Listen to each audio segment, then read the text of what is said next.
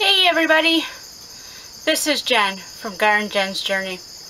Today I wanted to show you some surprises we have in the garden. So let's go take a walk. First of all, let's look at my giant sunflower. Isn't it a beauty? That thing is 14 foot tall. And the head is supposed to be about the size of a semi-steering wheel or a little bit larger. It's not quite that big right now, but it's a beauty anyways. It's probably the size of a nice sized dinner plate. But yeah, it's 14 foot tall. It does have a couple of companions that are about 8 foot tall. But anyways, I'm really excited to see that growing in the garden. And once it's starting to produce seed, I'll probably be cutting that head off and using it to save seed, and then the smaller ones will let go for the birds. But yeah, there's a bunch of bees on it right now, just enjoying that wonderful giant sunflower. Okay, so the next place I wanted to show you was my indeterminate tomato patch. This is the one that I'm growing for the homestead. I'll show you the other one in a little bit.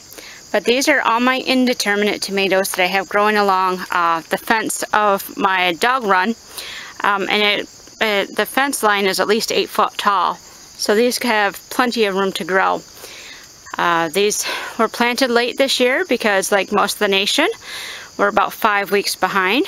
But I'm really excited because even though they were behind and they're not quite as tall yet as they would be normally this time of year, they're starting to set fruit, and so I kind of wanted to show you what they look like. These right here are yellow pear tomatoes, and they're starting to set fruit. Got all sorts of fruit going on. And I've had to prune them quite a bit as far as keeping the suckers off them and things like that. Because when you're growing indeterminates, a lot of times you want to do the single stem approach, which means you keep a centralized main stem going all the way up and you trim off all the suckers. That way it puts more energy into growing taller and growing more fruit. So I've had to prune quite a bit. Moving along, these are my pink bumblebee cherry tomatoes.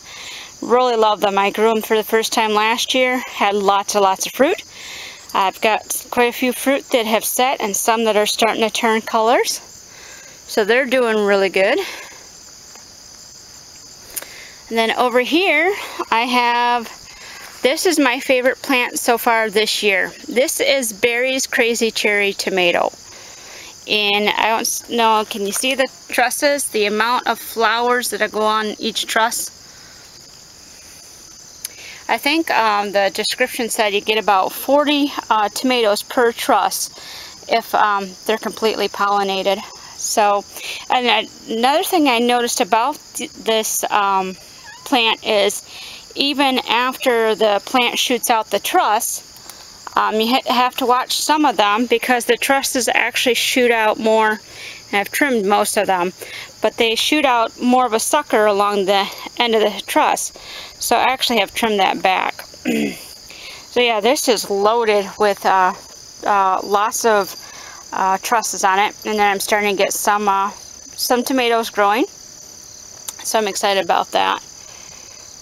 Another one that I grew this year for the first time, this is the golden nugget tomato. And I didn't know it when I planted it because sometimes descriptions aren't the best. This is actually a determinate tomato. And I thought it was an indeterminate, so I pruned it just like I pruned these guys, single stem approach all the way up. And then it quit growing. And I didn't trim it, this just quit growing. So that tells me that this is a determinate tomato. So I've lost a lot of growth potential because I trimmed everything off. But you can see I still have a lot of tomatoes there. Some of them have turned already. These are all yellow tomatoes with the exception of the bumblebee. The bumblebee's the classified as a red or pink tomato. I can't have a lot of acidity. It really makes me ill. So I planted a whole bunch of yellow tomatoes to try this year to see which one I like best. The Golden Nuggets, they have a great flavor, but with them being a determinate, that might be a strike against them because I don't have a lot of room to grow big bushy tomatoes. I need to be able to grow most of my garden vertically, which is why I do the indeterminate tomatoes. So Crazy Berry might win on this one, depending on how it tastes. Alright, so these are my Roma tomatoes. And when I say I don't have room for bush-style tomatoes, I'm not joking. I have 10 plants planted in here of the bush determinate style tomatoes. These are all Romas, and I planted them specifically for making sauce and diced tomatoes and things like that. But they take up a lot of room because they grow as giant bushes. But you can see I got a lot of fruit going on. A lot, and some of those are huge. I believe I have the Amish paste variety, and so I'll be growing them again next year. But yeah, I have a lot that are on here, and some of them are starting to turn color. Some of them I'm going to have to get rid of, like the one there is split, it's got some disease. But overall, I'm excited to see how these are doing. Okay, so this is my special tomato patch of indeterminate tomatoes that I am growing for seed. So, yeah, you can see there's lots of fruit on them. Lots and lots of fruit on them. And they're still growing really well. I'm going to cut through here a little bit. See all that fruit on them. Exciting, exciting. So, and then I have basil interplanted in between all these tomatoes. And then in some spots I have some other herbs, but it's mostly basil. But yeah, this is Thai basil. And then I have opal basil. This is either spicy dwarf or Greek. I can't remember which one because I grew both of them. To me, they're both really similar. So that's spicy basil. But yeah, these are, the variety is called orange peach tomato. So I'm guessing that they are an orange variety. I don't have the picture in front of me, so I don't remember. But yeah, these are being grown for seed.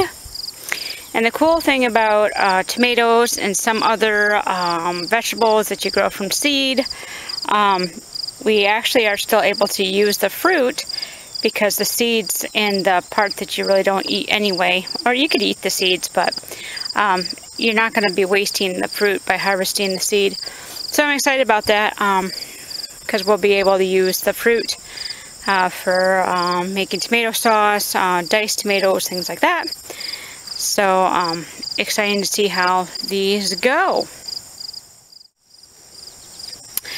One of the things that I wanted to show you when growing indeterminates, M.I. Gardner did a great video on how he single stems and ties up his indeterminate varieties on these 2-inch furring strips. And he uses elastic cording. And I've tried that, and to me it's a pain in the butt to use. Yeah, it gives some give, and it's stretchy and all that. But I went back to my staple of choice, which is the plant Velcro.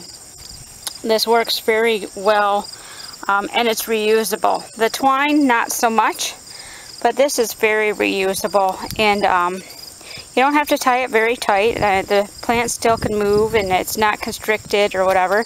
But I love this Velcro stuff. I use it in my garden for not just the tomatoes, but tying up squashes, wayward beans, things like that. So yeah, that's another thing I wanted to show you, is that I just use plant Velcro. You can find it at most big box stores that have a garden center. You can also find it at like a Home Depot or Menards. I actually ordered mine online this year because I needed to get it right away and I wasn't going into town. So I actually ordered that from Amazon. And I'll put a link in the description below of both the elastic cord that Luke so loves, and then the Velcro cord or the Velcro strip that I like. And you can choose which one, you know, works for you. This is the other side of my Roma tomato area. This is where my bean trellis is. One of them. I have quite a few. And yeah, the Roma tomatoes this tall already. And this is just one of the arms.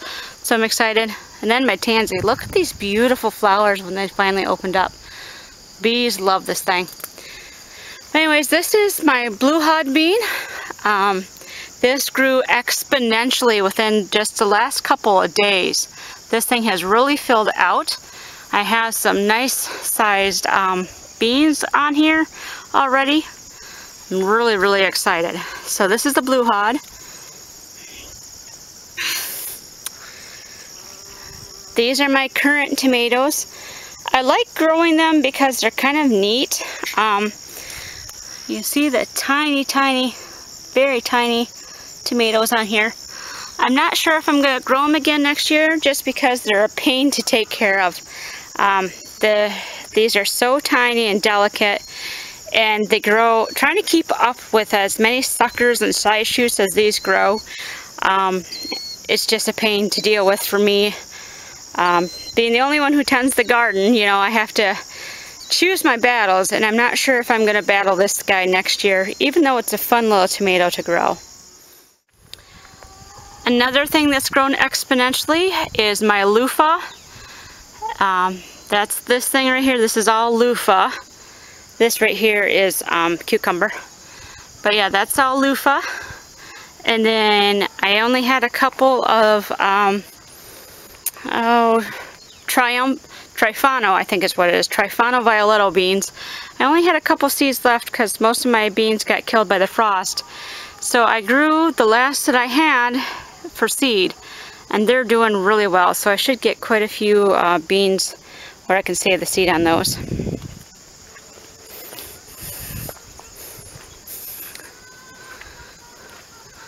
So this is the look at the inside of the loofah and the Trifano. So I haven't seen any loofahs growing yet. I'm not sure if we're going to get any or not because the weather has been so cold comparatively, and loofahs need warm weather. But the plant itself is very, very healthy. And I have quite a few flowers where the loofah should grow. But we'll see if we'll get flowers or not. But the plant itself is doing really well. I'm really excited. And then on this side, this is Kentucky Wonder Pole bean. And it's grown very, very well. And I've got quite a few beans that are starting to grow on it. So a lot of things have happened in the last week, basically. And then I'll show you my final surprise. Okay, so I have a giant head of cabbage forming there. I'm so excited about that. But you might be able to see what my surprise is, but you might not know it's a surprise. This is my 4th year growing a garden here. And every year I try growing watermelon because I love watermelon. I've never been able to get melons forming on my plant. My plant didn't get very big. But this year, look at this. I saw these today and about screamed. I have watermelon. These ones here, these are early moonbeams. And the one that caught my eye was when I was over here and just looking at things. And right there, that's a black mountain trail, whatever, watermelon right there. And that's the one that caught my eye at first. And then when I turned, I noticed my other ones. So that was exciting, exciting surprise. And speaking of eggs, another surprise. I know I said these were the last ones, but again, look at that. Exciting. I've never been able to grow eggplant either. And I have an eggplant. And then look at the size of my onions. I've never been able to get onions to grow that big either. So yeah, this whole garden, even with losing quite a bit this year because of frost and the late weather. The Lord has really blessed. There's just so many blessings here between my cabbages growing huge. I lost, if you remember from earlier, this whole bed was planted with cabbages and broccoli and cauliflower, and I lost most of it to slugs. You know, and so I planted in the empty spots. I planted the last 2 watermelon plants that I had left, and I gave it some good fertilizer and just prayed, and I'm just so thankful. These are broccoli. I'm not really expecting anything. I usually don't get broccoli, but I might be pleasantly surprised with that too, because these plants are just very healthy, and we'll see. Even if I don't get broccoli, the leaves, I am saving the leaves and dehydrating them. Also going to be canning them, because the brassica leaves are very good and healthy for you anyway. So yeah, so that is just what's going on in my garden. Just some swinging around and showing you just, wow, this thing has just exploded in the last week, and I'm just so thankful. So thank you for watching my journey with me. If you like this video, please give it a thumbs up, share it with your friends, and as always, subscribe to the channel so you can stay updated on my journey if you so desire. And I hope that wherever you are, that your day is wonderfully blessed. Bye everybody.